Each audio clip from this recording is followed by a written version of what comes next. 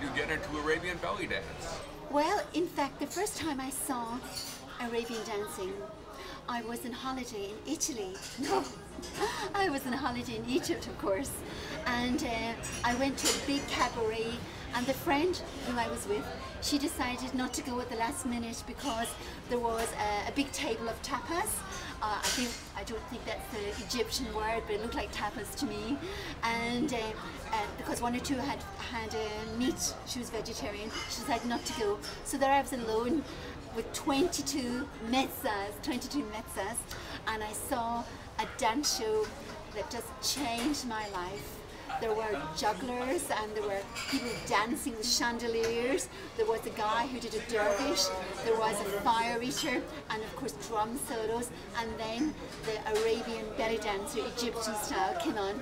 And I had never seen anything so feminine, so voluptuous, and so exuberant.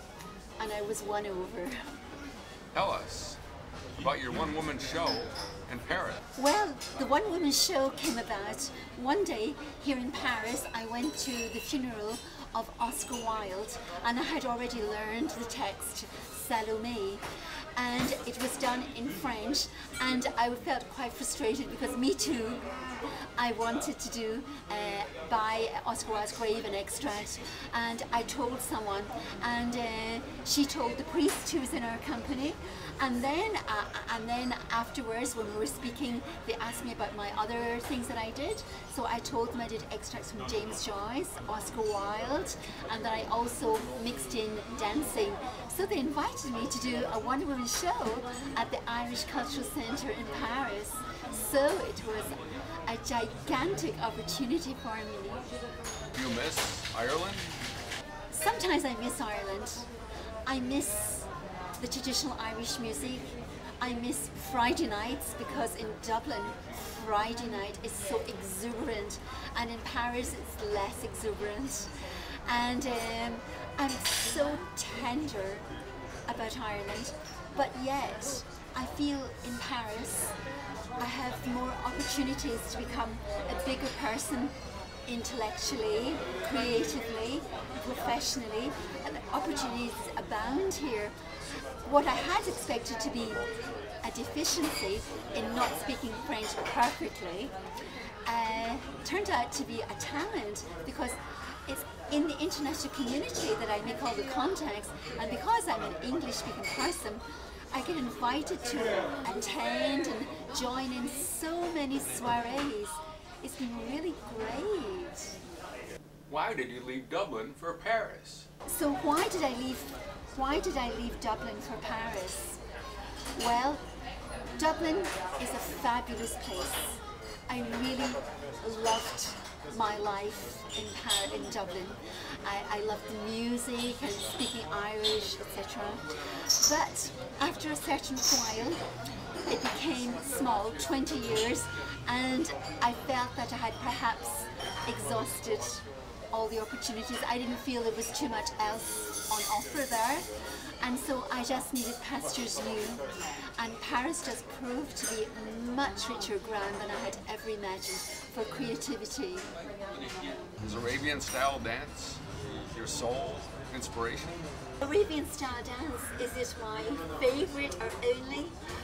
Well, it is true. I really love music from Arab countries. I love it. I like to mix Egyptian and Turkish and Lebanese styles, but I found that for me I needed something else. Movies, or I don't know what had influenced me when I was a little girl, maybe movies with Hawaiian dancers. I wanted to learn to use my hands, and so for that I learned Indonesian dancing, that is Balinese dancing, because they do all kinds of beautiful things with the hands, and so I mix that into my Egyptian dancing. And also another thing that I adore is gypsy dancing. In France we call it Zigan dancing.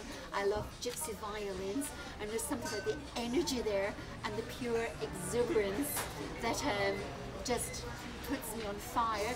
So I try to learn some of that, and I try to have that energy when I dance also.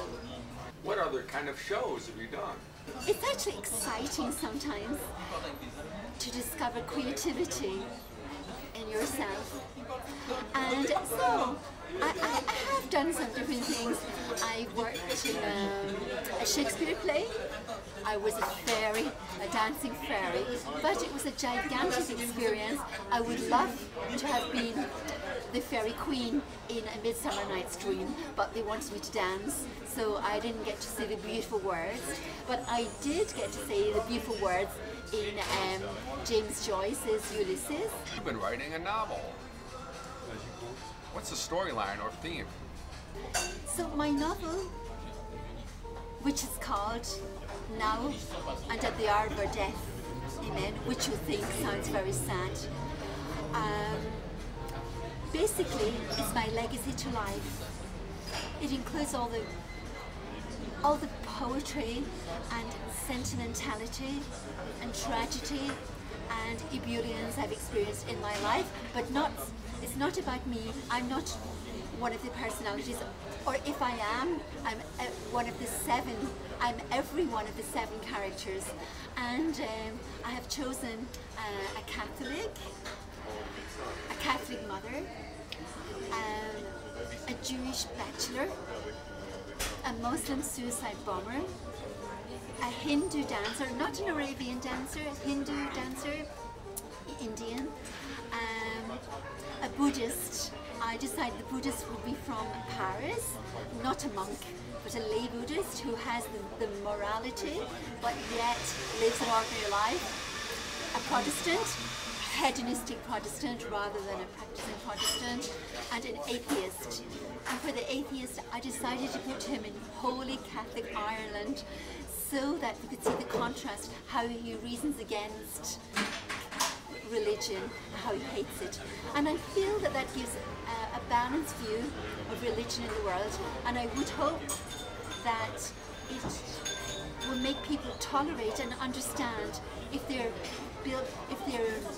born into any particular way of life, you are influenced by it. I know you're an English teacher in Paris. Would you prefer to be a full-time performer instead? So teaching, in fact, I really love my job as a teacher. It's true, I love dancing and performing, I like dressing up and I like people looking at me, but not necessarily all day, every day. And when I do my teaching, I feel that I'm giving, I feel that I'm helping, and so in a way I get more job satisfaction.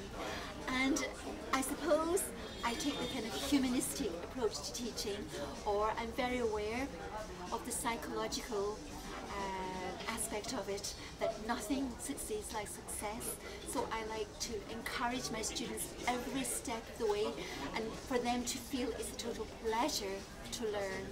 And I would never give up my job teaching, because it's something that gives me a validation, a joy of life, and I feel I'm contributing to the world.